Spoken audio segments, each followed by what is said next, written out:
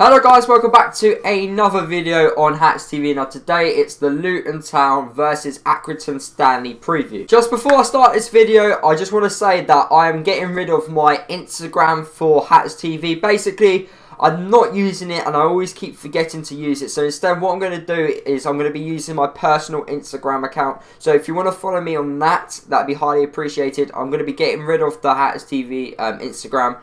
I just keep forgetting to go on it and it's just so much easier just to use my personal Instagram. On to today's video. Basically, what I'm going to do, I'm going to make these previews a little bit more interesting. Like, I only cover about the games. Basically, what I'm going to do, I'm going to cover the news as well. So, everything which has happened within Luton over the past couple of days, I'm going to be mentioning in these types of videos. Just like any other preview, I basically talk about the game before, and that was the game against Notts County. Notts County's first goal was really disappointing, especially from a defensive point of view. James Justin and Glenn Ray, it was down their right hand side. Lack of communication between them two led to the ball going into the box. I think it was either Alan Sheehan or Scott Cuthbert who lost the header, and then their player who ran into the box. No one was tracking him. I think it was Pelly was the closest to him, and the player had, it was basically a free shot in front of the goal. It was basically an easy shot for the lads to score the goal. When Notts County got the goal, we kind of took control of the game. We had loads of chances in the first half. We obviously scored 2 goals. Ollie Palmer and Pelly Ruddock. Now, people kept saying Pelly Ruddock's goal was like a miss-hit type of goal. Yeah, if you actually watch it back on the highlights, he actually hit it with a little bit of with a lot of power. And I don't think it was kind of a miss-hit. I think he was just very lucky that it wasn't a miss-hit, but it wasn't like he didn't mean to do it in a way, but it went in. They all count, and Pelly Ruddock, he does need to add more goals to his game. But I thought he was man of the match in my opinion. Like, people kept saying Scott Cuthbert was. I disagree. I thought Pelly Ruddock and Stuart Moore was absolute class. I thought Potts was really good as well. I thought Potts should have scored as well. He had a few chances, but them 3 players were the standing out performers for me. Danny Hilton, any other day he could have scored a hat-trick against Notts County. Literally the amount of chances which he should have scored, but he chose not to. Pelly Ruddock actually set him up kind of a few occasions as well. So if Danny Hilton actually scored, Pelly's assists would have went up as well. But you know, like, at the end of the day, we got the 3 points, and that's what that obviously matters the most. Danny Hilton obviously got sent off because it's typical Danny Hilton. Are we going to miss him for Accrington and Morecambe? To be honest, we've pretty much confirmed it's a playoff place.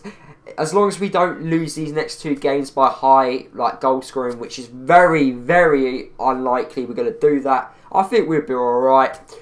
Game against Accrington is going to be the hardest one. We could possibly lose against Accrington. And knowing Accrington, I know they need a win, and they're the most informed team outside the playoffs as well. So they obviously want to win today and get into the playoffs. It's been really disappointing this season because there's a lot of teams. There's been a lot of teams who haven't performed. There's not really any team going into the playoffs in a bit of form. I know we're 4 games unbeaten, but if we can win these next 2 or get at least 4 points from these next 2 games, I think we'd be one of the strong favourites to go up, because we're obviously on an unbeaten run going into the playoffs and we're playing the best. So it's going to be really interesting. Obviously, Danny Hilton's out for these next 2 games, so I'm assuming Ollie Palmer will be playing instead of him.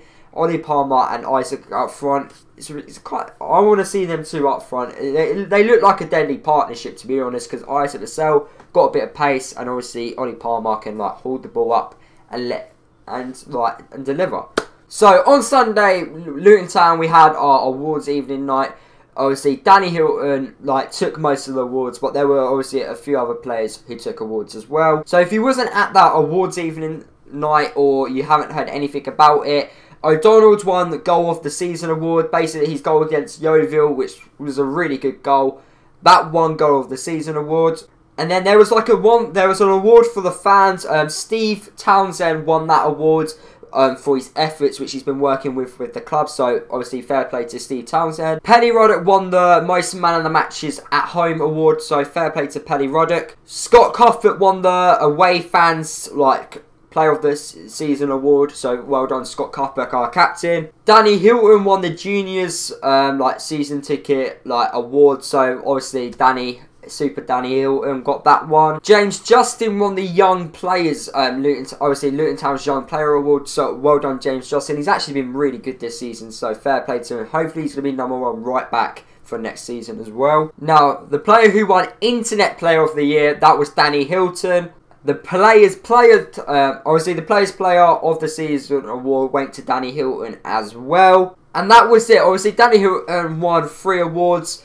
But funny enough, he wasn't actually at that awards evening. We don't know why, but obviously, well done Danny Hilton. He's had a fantastic season. The amount of goals he scored, the amount of goals he's created, his efforts, his work rate, it's been fantastic this season. And he highly deserves it. He's obviously in the team of the season for League 2 as well. Fair play, Danny Hilton. On Monday, Luton Town, we played in a reserve game against Derby. We had a pretty good, strong squad. We had a few first-team players who played in that game as well. Now, the players who scored in that game against Derby were Marriott, a trialist called Andre, Banton and Smith. So we had 4 players who scored. The trialist scored a header, I believe, from that game, which I read on social media. Now, the trialist which played in that game up front was a trialist from West Brom. He played for his recent club he played for was Coventry, and that was on a loan deal. So I don't know much about this player. He looks like he's a target man type of player. But yeah, he scored on that night. And we also had a trialist in goal, and he comes from Norwich, and he's still at Norwich. So would he be a potential #1 goalkeeper for next season? I don't know. But there were the 2 trialists who played in that game. Now, obviously, as fans, we like to help each other out. Now, I know someone called Robson, and basically one of his friends died, and his name was called Tom.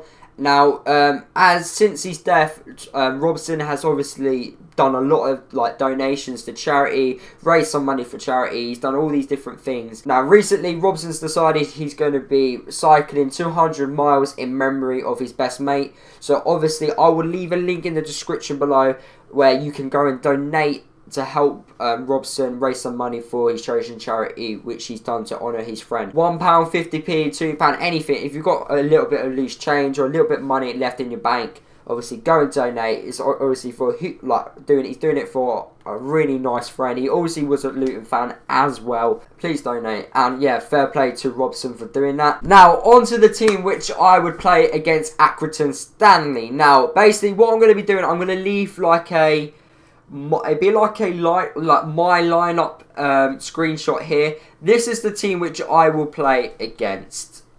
Accrington Stanley.